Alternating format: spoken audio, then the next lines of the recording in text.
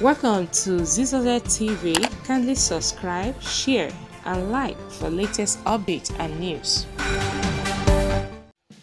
Nigerians in darkness because we are owed 1.6 trillion since 2013. Gencos.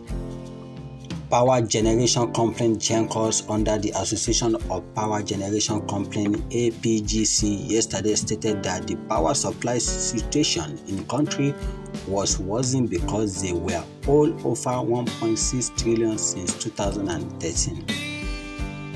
APGC Executive Secretary Dr. Joy Ogaji, in a briefing in Abuja, argued that a situation where the energy dispatched by the power generators was used as index for power generation capacity was detrimental to their survival.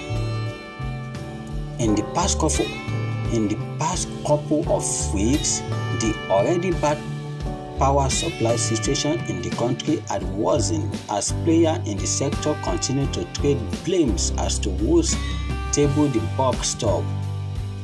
We are currently on 1.644 trillion.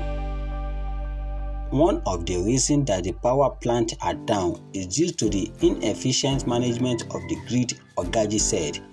Central Bank of Nigeria (CBN) had reportedly warned the bank to desist from lending money to them.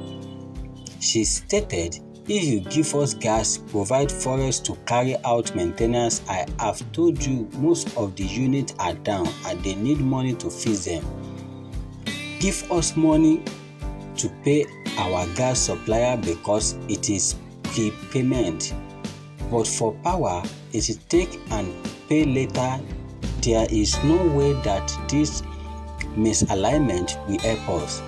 But Ogaji admitted that at the moment, the Gencos were generating an average of 4,000 megawatts. However, the debt claimed by the Gencos was immediately refuted by the General Bulk Electricity Trading Company (NBET). NBET disputed the figure quoted by the power generator, saying only companies with active gas supply and transportation contract are paid for on utilizing capacity.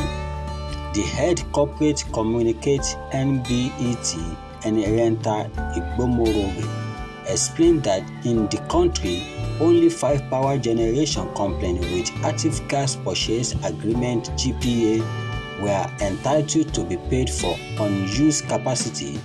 According to her, claimed that the Gencos have the capacity to generate 9,000 megawatts are not accurate, as inspection by the NBET had showed that the so-called capacity does not exist.